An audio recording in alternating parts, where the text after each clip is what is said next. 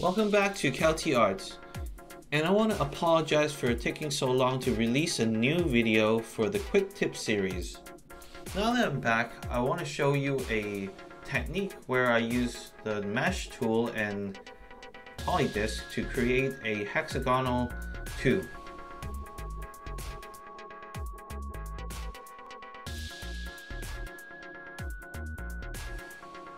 So the nice thing about this approach is it's somewhat procedural and you can tweak stuff as well. So it's mainly using mesh to distribute the hexagons and using the bend tool to wrap it around or turn it into cylindrical shape. As you can see it right here. And then if I select original mesh that I used, the disc, the polyDisc, I can go back and change the subdivisions on the fly, which is not bad. And I can even go in and go into the mesh settings and then go to the Replicator node and change the amount of replicants.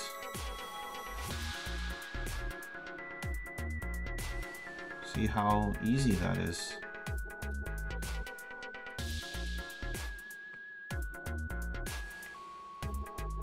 Okay, so I'm just gonna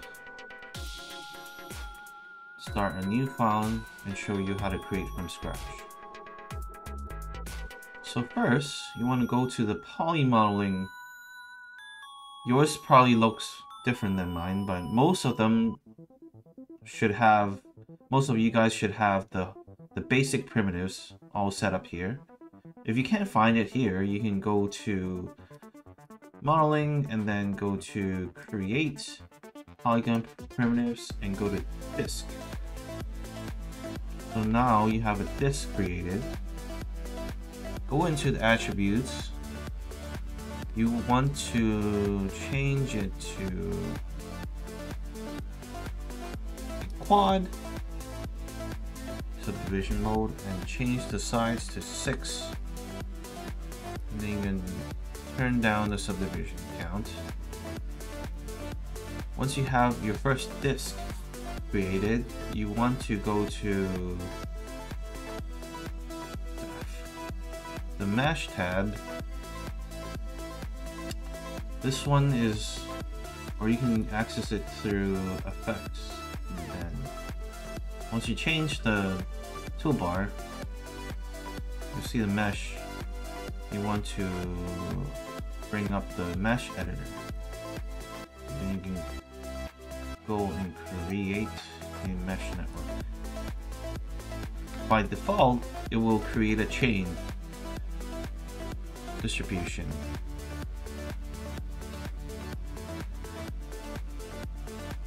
So just tweak the amount of distance until it touches each other just slightly. Let's turn on wireframe so we can get more precise control.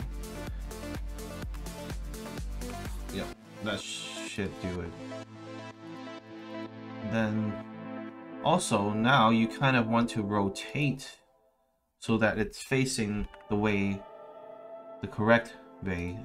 To do that, simply just select the mesh network and go to add node and add the offset node. With the offset nodes still selected, you want to go to the offset rotation and set it to 90 degrees. And now you have it rotated the right way. And then you have to go back and tweak the distance. Now you have your first row. And then to get the pattern going, you want to go back to the mesh main node and select the Replicator node and add it. When you first add it, you don't see anything happening. That's because you have to change the amount of replicants. When you set to 1, it means it just replicates the original distribution to another row. And with that, you want to go down to the pattern option and then offset the pattern Z. Sorry, offset pattern X. And then you want to go back to the offset position and tweak it. Should probably be -1.5.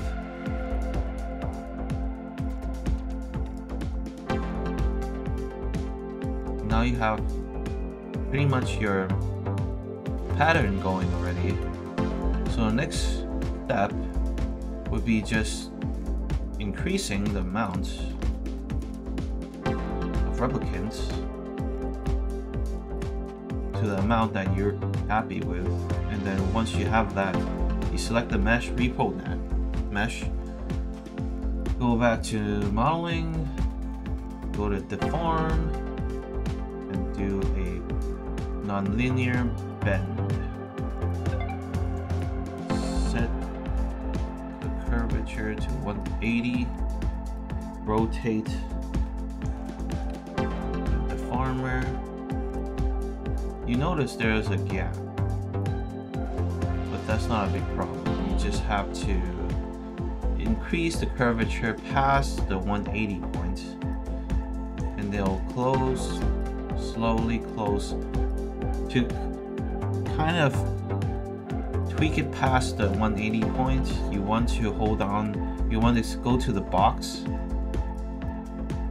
the float field, sorry, and then hold on to control and then left click and drag to the right until it closes in on itself. And there you have it, your base tube. And it's still tweakable, like still live, all the settings. Like you can still increase the amounts and decrease the replicant amounts, and also scale.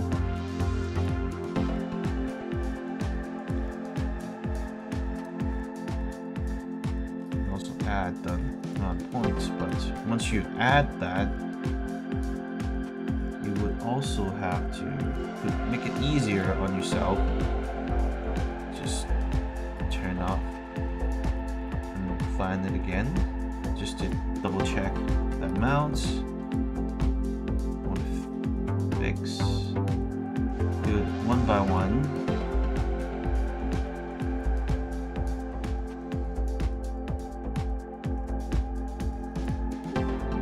Turn off the replicator so that you can clearly see this first row, and then just slightly until it just touches each other. And then once that's done, turn the replicator back on just to double check.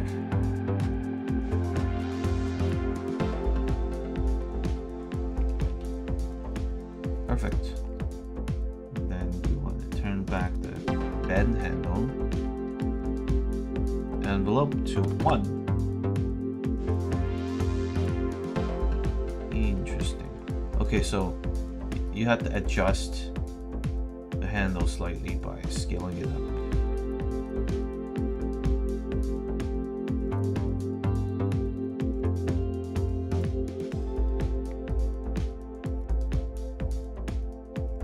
So yeah, there you go.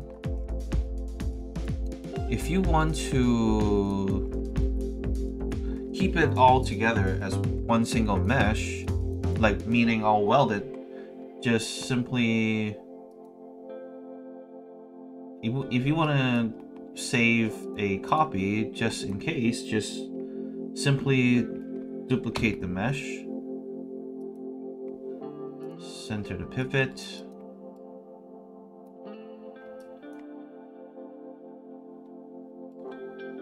Make things easier on yourself.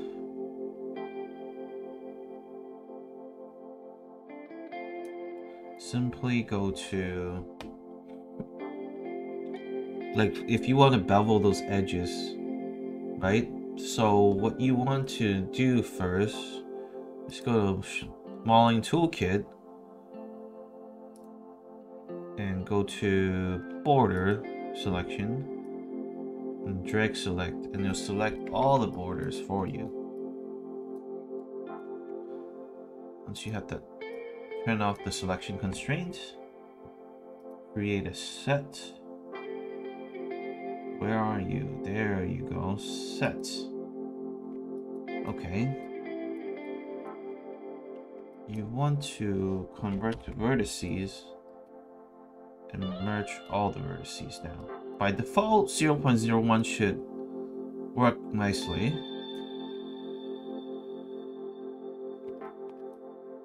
Actually, you don't even need the set.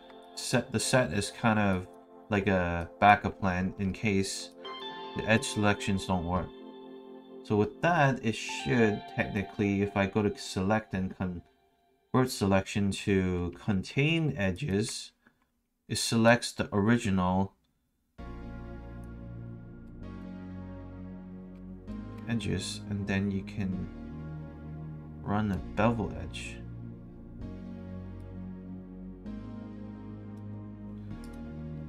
Change the speed dial to lower so that you get more finer control. Change seconds to see. Let's see what happens if I go to set and select set numbers. Yeah, it doesn't.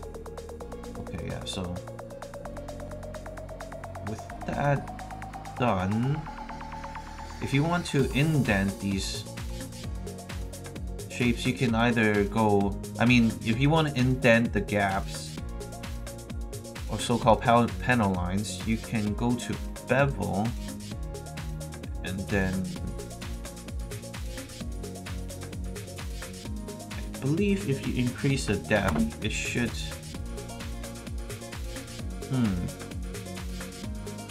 seems to be not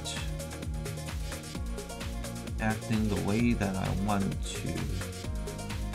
Okay, no matter. Okay, since that doesn't work, it's not a big problem. So what you want to do is it's somewhat of a manual work, but actually no, you can do it quicker. Check how many neighbors. 1, 2, 3, 4, 5, 6. So go to select constraints and use constraints. Bring up the window. Go to geometry, neighbors, minimum 6. 1, 2, 3, 4, 5, 6. And then go to activate and then all index, and then you'll select all the midpoints of each hex tile. Once you have that, go to click nothing, deactivate, and just reset everything. With the middle vertices selected, go to select, convert selection to faces. Now you can either extrude them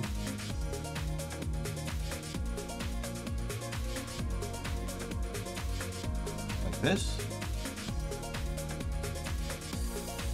or you can do an invert selection.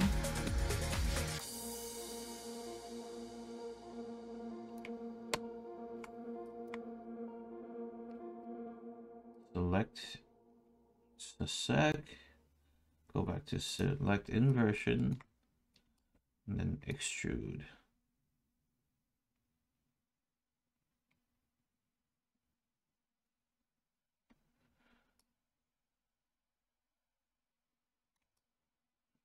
Pretty handy, right? You could even just use this and create a hex wire. So to create the hex wire, you just simply go back to the face selection before by undoing and just hit delete. Now you have the hex wire. If you want to increase the thickness, you simply just go back to the poly bevel and then increase the fraction. It's pretty nice, right? It's still editable.